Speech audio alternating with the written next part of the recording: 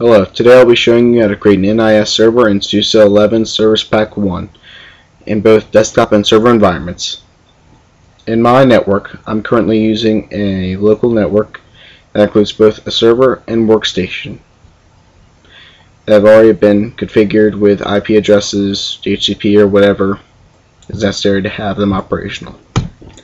Now, before I begin playing with NIS, I'm going to make sure that not only do I have an address that came from my network, which I do, I'm going to ping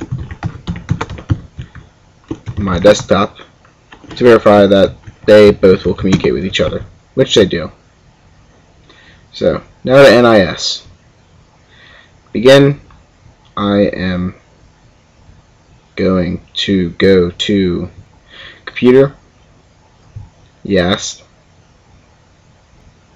I'm going to use the filter to find everything with NIS.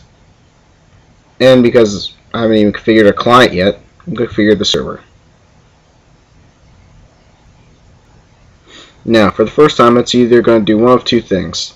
Connect to the internet to download the latest packages and install them, or install the packages from the CD. Installing from the internet is harder because, well, not hard, more time consuming, because you must turn off your machine, but reconfigure it through VirtualBox or VMware, whatever you're using, to connect to the internet using network attached something, and instead of internal network or host only adapter. Just gotta switch that around, and then start up your installation, download the packages, configure it, shut down, reconfigure the network again for internal network or host only adapter, try it back on. A little more time consuming because you get all that shutting down, restarting, and waiting for it to start up. As you can see, I've already configured an NIS server, but I'll go ahead and reconfigure it again. Doesn't hurt. For you, what you probably want to do is configure an NIS master server, unless you've already configured one server and want to create an additional one, which in my case I do not want to do. Now, my domain name is example.com for the moment. I do not want this server to be an NIS client. Active slave NIS server exists. No, I don't have another NIS server lying around. Fast map distribution sounds good. Want to change the passwords and changes to everything else? Sure, let them change the login shell. Open port and firewall. Select all. Okay, because I'm having trouble with that. And next. I'm just making an easy server here. I selected everything already. Next, I want query all addresses and worry my loop back. Finish.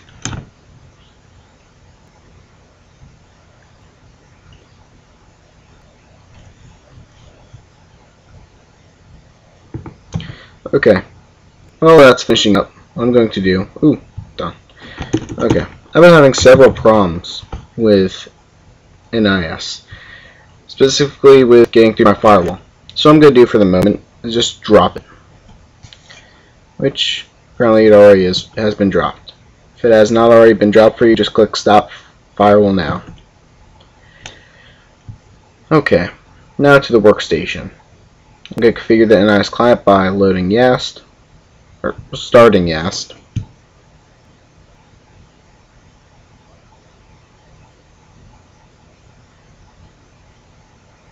Oops, almost forgot about something.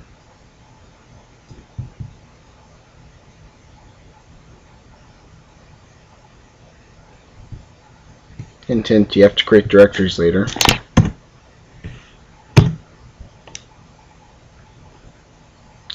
Okay. I'm going to create my, or configure, client.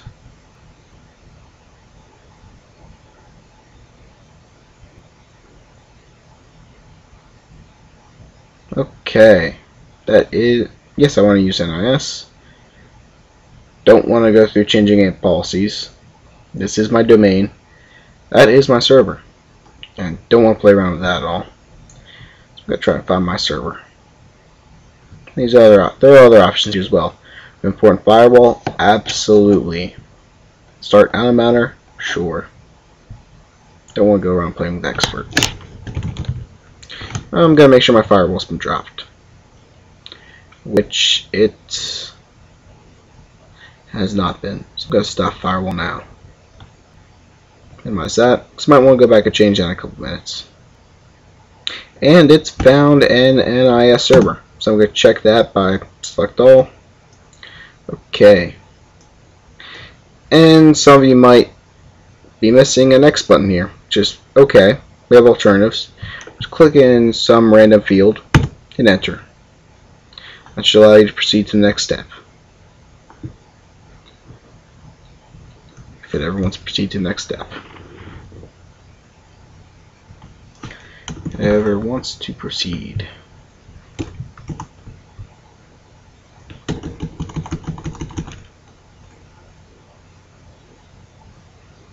Hello. Okay. Might just be me. Okay. Assuming that it connected just fine, restarted the daemon, that kind of stuff, then you have to go and try logging with the user. Now, just in case there's any problems that arise, I'm going to just log in through the CLI. It's easy. Don't have to log out of root, just switch around. Terminals. Yeah. And Ben2 has not been configured, so I'm going to log in as Ben2. Oh, he has no home directory. Can't be right. He does not have a home directory, nor do any of my other NIS user accounts. So now I'm going to have to log in as root. And go to the home directory and create a Ben2 folder. Oh, while I'm at it, I'll make a Dr.1 folder because I have a Dr.1 account. I'm going to leave it. I'm going to log out and log back in. See if creating that folder fixed anything for me. Well, you know, I'm in. Okay. I'm going to start up GNOME. Uh-oh. Permission denied. Guess we forgot to set up permissions. So now, go and set up permissions by, what am I thinking? Logging as root. Enter the home directory. We want to set a file access control list. We have two options here. We can modify an existing ACL control list by doing -d-m, or just modify the default ACL by just doing -m.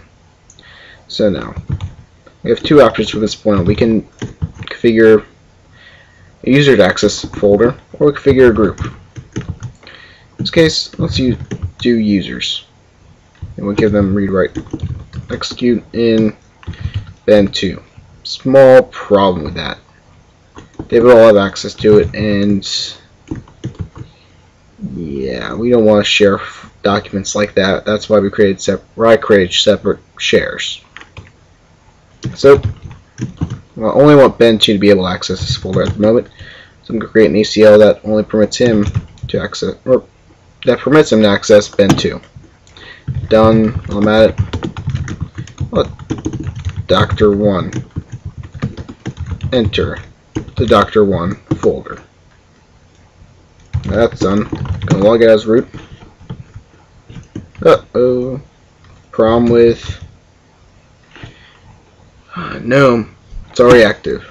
But I can log in. So I'm gonna go to normal terminal. Gonna log out of the root account here.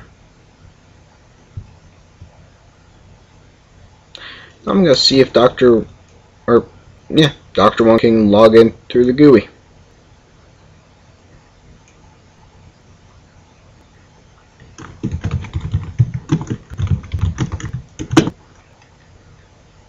So far so good, but everyone can get past this point.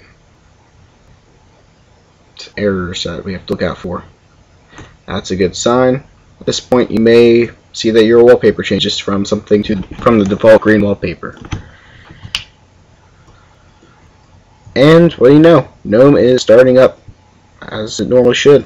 It probably tells you that NIS is working. Just to make sure I'm not hallucinating, I'm going to do who am I on the terminal, and it's Dr. 1. And that is NIS setup right there.